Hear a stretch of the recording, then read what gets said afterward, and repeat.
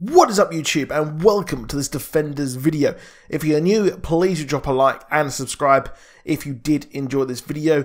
And if you have watched my previous Easter eggs videos for other shows and TV shows and movies, well, I'm going to do things a bit different here. We're going to be going through the top 10 Easter eggs in Defenders, and you can check out my whole review of the show. I was slightly a bit disappointed with it, mainly due to how the hand was handled. No pun intended there, of course, because it would be a terrible pun if I tried to do it. But you can go check that out on my channel. A full review of the entire season is there.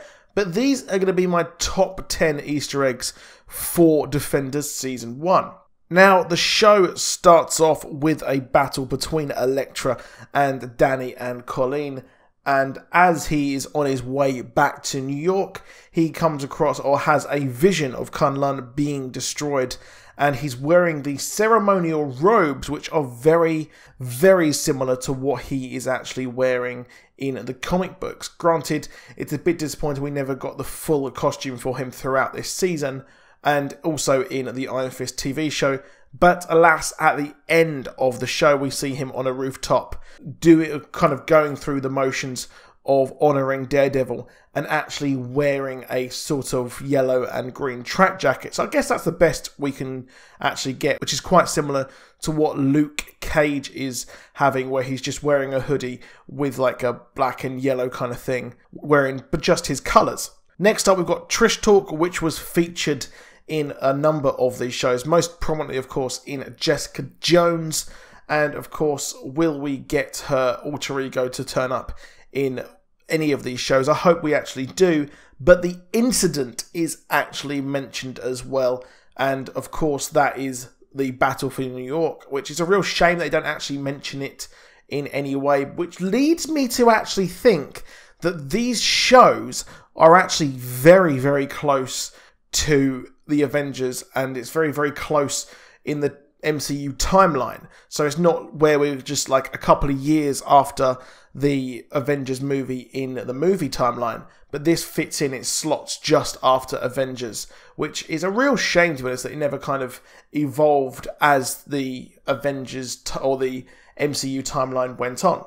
Now, number 3, we've got, after that amazing, amazing fight in the Chinese restaurant, which might have actually been better than the Midland Circle fight in the hallway, which there are some very, very good fights in this show, and the combat, etc., is just stunning, and a nice improvement on the Iron Fist TV show, which I loved it, but those fights were a bit sloppy. And we have Stick, who leads them into the sewers after this fight, which, if you are a fan of Teenage Mutant Ninja Turtles, you will know that the Foot Clan is a direct rip-off of the Hand, which is I say rip-off, it's more of a real homage to the Hand. Now, next up, at number 4, we have got Elektra leading the Hand, which is very, very similar to what we actually have in the comics, where for a time she did actually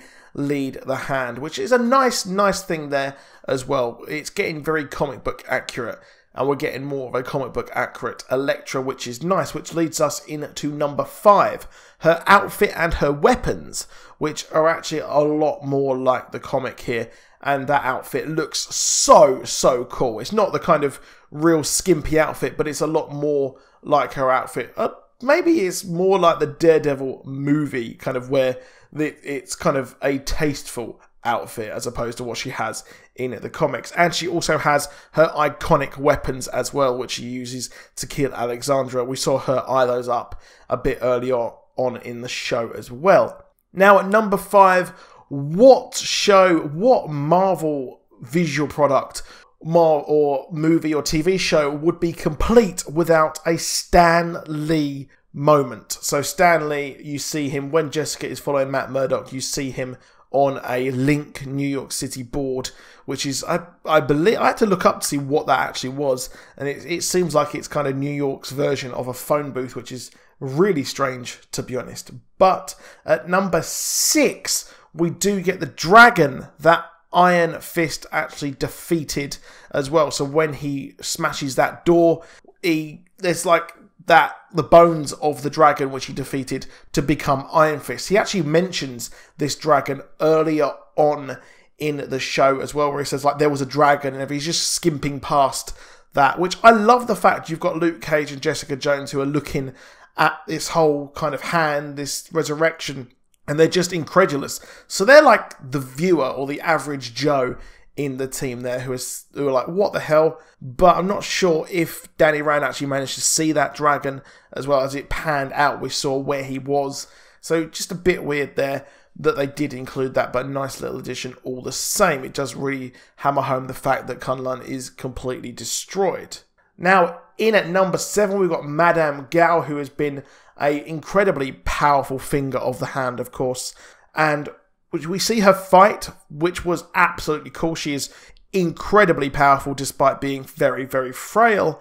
However, she does adopt the crane stance, which is a lot of us have thought throughout these shows that she would actually be the Crane Mother, who was the ruler of Kunzi, one of the legendary the kingdoms of heaven there, albeit they didn't really establish all these other kingdoms that make up that, but that is the closest I think we're going to get to her being referenced as the Crane Mother.